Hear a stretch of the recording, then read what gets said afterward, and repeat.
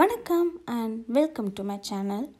இன்றைக்கி நம்ம பேபி சமையலில் என்ன வீடியோ பார்க்க போகிறோன்னா, ஓவனில் வத்தல்லாம் காய வைக்க முடியுமா அதுதான் பார்க்க போகிறோம். எதுக்கு தேவையில்லாமல் ஓவனில் வத்தல் காய வைக்கணும் அப்படின்னு நினைக்காதீங்க. இந்தியாவில் மாதிரி பல வெளிநாட்டில் அடிக்கிறதில்ல. ஆனால் எங்களுக்கும் வத்தல் போடணும் கொஞ்சம் ஆசையாக இருக்கும். சரி நம்ம ஓவனில் தான் இருக்கே ட்ரை பண்ணி பார்ப்போம்னு சொல்லிட்டு ட்ரை பண்ணி பார்த்தேன். வத்தல் காஞ்சி வந்திருக்கா இல்லையா அதெல்லாம் நம்ம வீடியோக்குள்ளே லாஸ்ட்டாக பார்க்கலாம். அதுக்கு முன்னாடி பேபி சமையல் சப்ஸ்கிரைப் பண்ணலைன்னா சப்ஸ்கிரைப் பண்ணிவிடுங்க.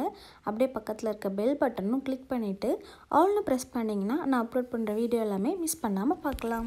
நான் இன்றைக்கி ஜவ்வரிசி வத்தல் தான் ட்ரை பண்ணலான்னு இருக்கேன். அதுக்கு 1/2 கப் ஜவ்வரிசி எடுத்து 6 மணி நேரம் நம்ம ஊற வச்சிடலாம். அது ஊறினதுக்கப்புறமா அந்த தண்ணியெல்லாம் நல்லா வடித்து எடுத்துடலாம். கொஞ்சம் கூட தண்ணி இல்லாமல் நல்லா வடிகிற வரைக்கும் நம்ம அப்படியே வச்சிடலாம். இப்போ நான் இட்லி பாத்திரத்தெல்லாம் இந்த வத்தல் செய்ய போகிறேன். டைரெக்டாக நம்ம ஓவனில் கூட அந்த ஜவ்வரிசியை வைக்கலாம். ஆனால் அதுக்கு ரொம்ப லாங் டைம் ஆகும். அதனால் நம்ம இதில் பாதி அவிச்சிட்டு அதுக்கப்புறமா காய வைக்கிற ப்ராசஸ் மட்டும் நம்ம ஓவனில் பார்த்துக்கலாம். இப்போ நம்ம ஜவ்வரிசி கூட தேவையான அளவு உப்பு, கொஞ்சமாக ஜீரகம், உங்களுக்கு காரம் தேவைன்னா கொஞ்சம் சில்லி ஃப்ளேக்ஸ் கூட சேர்த்துக்கலாம். இல்லை பச்சை மிளகாய் நல்லா அரைச்சி அது கூட சேர்த்துக்கலாம். நான் இன்றைக்கி ப்ளெயினாக தான் போட போகிறேன். அதனால் இதை மட்டும் நல்லா மிக்ஸ் பண்ணிவிட்டு இட்லி பாத்திரத்தில் எண்ணெயை க்ரீஸ் பண்ணிடலாம். அதுக்கப்புறமா இந்த கலந்து வச்சுருந்த ஜவ்வரிசி எடுத்து நல்லா தின் லேயராக ஸ்ப்ரெட் பண்ணிக்கலாம். மொத்தமாக இருந்தால் வெந்துடும், ஆனால் ஓவனில் காயறதுக்கு லேட் ஆகும். அதனால் நம்ம ரொம்ப தின் லேயராக எல்லாத்தையும் ஸ்ப்ரெட் பண்ணிக்கலாம். முடிஞ்ச அளவுக்கு நல்லா தின்னாக ஸ்ப்ரெட் பண்ணிக்கலாம். எல்லாத்தையுமே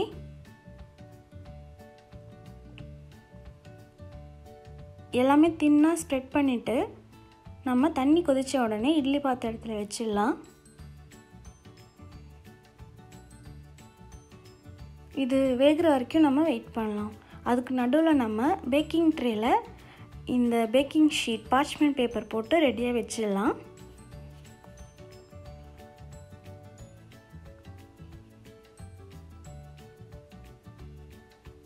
பாருங்கள், ஜவ்வரிசி நல்லா வெந்துடுச்சு. வெந்ததுக்கப்புறமா இந்த மாதிரி கிளியர் பால்ஸாக மாறிடும். அதுக்குள்ளே நம்ம ஓவனை ப்ரீஹீட் பண்ணிக்கலாம்.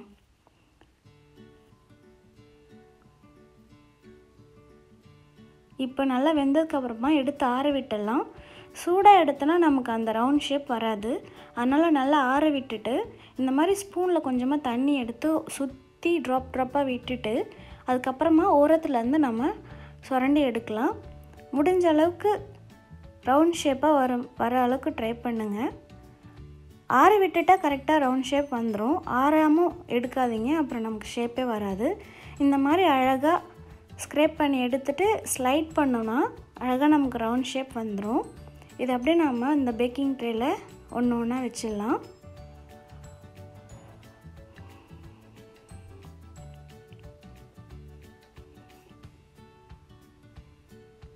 ஆற விட்டு எடுத்ததால் நல்லா ரவுண்ட் ஷேப்பாக அழகாக வந்துடுச்சு எனக்கு. இதை நான் நெக்ஸ்ட் பேட்ச் செஞ்சுருக்கேன். 1/2 கப் ஜவ்வரிசி எடுத்ததுக்கு எனக்கு மொத்தமாக 16 வத்தல் வந்துச்சு. இப்போ பாருங்கள், எல்லாமே நான் இட்லி பாத்திரத்தில் வேக வச்சு எடுத்துட்டேன். இப்போ அந்த 200 டிகிரி செல்சியஸில் ப்ரீஹீட் பண்ணால அதே செல்சியஸ்லேயே இப்போ நம்ம ஒரு 10 மினிட்ஸ் இதை அப்படியே ஹீட் பண்ணிடலாம். பேக் பண்ணலாம், ஹீட் பண்ணலாம், எது வேணால் சொல்லலாம். இப்போ பாருங்கள், நான் 10 மினிட்ஸ் கழித்து எடுத்துட்டேன். மேலே நல்லா காஞ்சிடுச்சு. அடுத்த சைடு இன்னும் கொஞ்சம் ஸ்டிக்கியாக தான் இருக்குது. பாருங்கள், கையில் நல்லா ஒட்டுது. ஆனால் மேலே நல்லா காஞ்சிச்சு பாருங்கள், ஒட்டவே இல்லை. இப்போ நம்ம இது எல்லாத்தையுமே திருப்பி போட்டுடலாம்.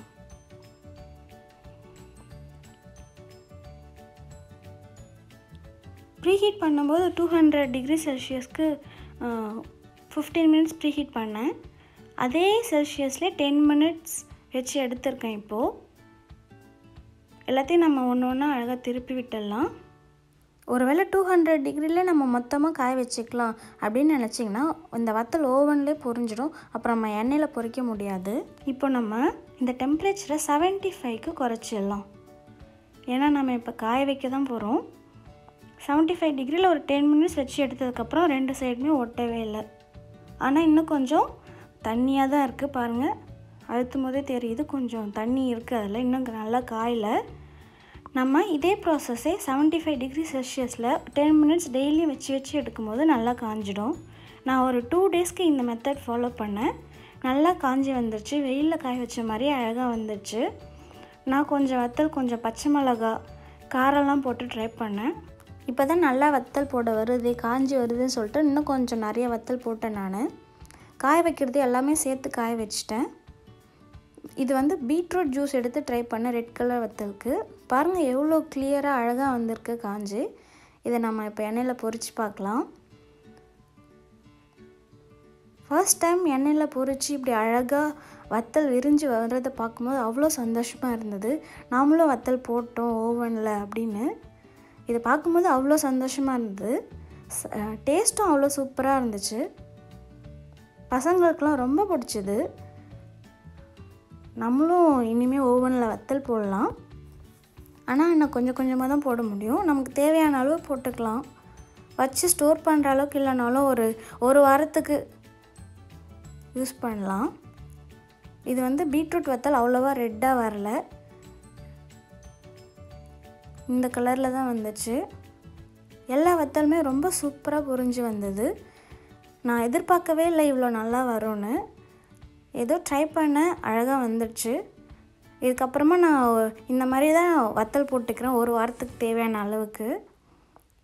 ரொம்ப ஹாப்பியாக இருந்துச்சு இந்த மாதிரி வத்தல் பொரித்து சாப்பிடும்போது. நம்மளே செஞ்சு, அதுவும் ஓவனில் செஞ்சு சாப்பிடும்போது ரொம்ப சந்தோஷமாக இருந்துச்சு. யாராச்சும் வெளிநாட்டில் வத்தல் போட முடியலன்னு நினச்சிங்கன்னா இந்த மாதிரி ட்ரை பண்ணுங்கள். கண்டிப்பாக உங்களுக்கும் வத்தல் போட முடியும். அந்த டெம்ப்ரேச்சர் மட்டும் உங்கள் ஓவனுக்கு ஏற்ற மாதிரி நீங்கள் மாற்றிக்கோங்க. ஃபஸ்ட் டைம் அந்த இட்லி பாத்திரத்துலேருந்து எடுத்து வேக வைக்கும்போது மட்டும் ஒரு 200 டிகிரி செல்சியஸ்க்கு வச்சுக்கோங்க ஒரு 10 மினிட்ஸ். அதுக்கப்புறமா நம்ம நெக்ஸ்ட் டேயில் வைக்கும்போது குறைச்சி வச்சுக்கலாம். பாருங்கள் எவ்வளோ கிறிஸ்பியாக சூப்பராக வந்துச்சு. ரொம்ப டேஸ்ட்டாகவும் இருந்துச்சு. நீங்கள் கண்டிப்பாக ட்ரை பண்ணி பாருங்கள். இந்த வீடியோ பிடிச்சிருந்தால் லைக் பண்ணுங்கள், உங்களோட கமெண்ட்ஸும் ஷேர் பண்ணுங்கள், ஃப்ரெண்ட்ஸ்க்கும் நம்ம சேனலை ரெக்கமெண்ட் பண்ணுங்கள். தேங்க்யூ.